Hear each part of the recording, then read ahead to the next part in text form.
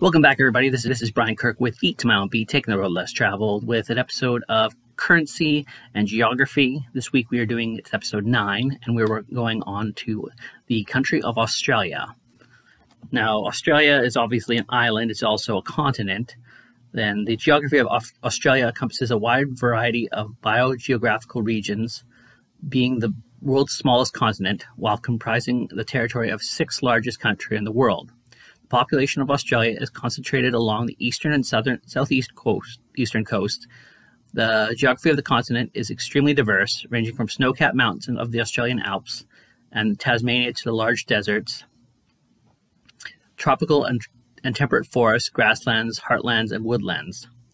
The countries that govern nearby regions include Indonesia, East Timor, Papua New Guinea to the north, the Solomon Islands, Vanuatu, and the French dependency of New Caledonia to the east, and New Zealand to the southeast. And now on to the Australian currency. The Australian dollar, which is the normal dollar sign for Canada and the United States, is the currency of Australia, including the external territories of the Christmas Island, Cocos Islands, the Norfolk Islands. It is officially used as currency by 3 independent Pacific Island states, Kiribati, Nauru, and Tuvalu. It is legal tender in Australia. Within Australia, it is almost always abbreviated into the dollar sign with an A dollar sign or AU dollar sign, sometimes used to distinguish it from other dollar-denominated currencies. Its dollar symbol precedes the amount. It is subdivided into 100 cents. The Australian dollar was introduced the 14th of February, 1966, in order to replace the pre-decimal Australian pound, with a conversion rate of $2 to the pound.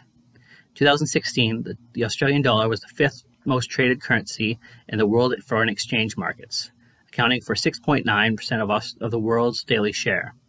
In the same year, there were a dollar sign 71.12 billion Australian dollar currencies in circulation, or 2,932 per person in Australia, which includes cash reserves held in the banking system and cash in circulation in other countries as held as foreign exchange reserve. Now, this episode is a little short. Australia being a pretty basic country, not to insult Australia, I'm just saying that the dollar is pretty similar to Canada and the United States, and geography is basically just the one island on the country. It's an island. It doesn't have a lot of countries bordering it. So take it for what it is. Australia's high on my list of places to visit. It looks beautiful. I want to spend some time there, and hopefully in the next 3 years I plan on going there. So if you found this video of any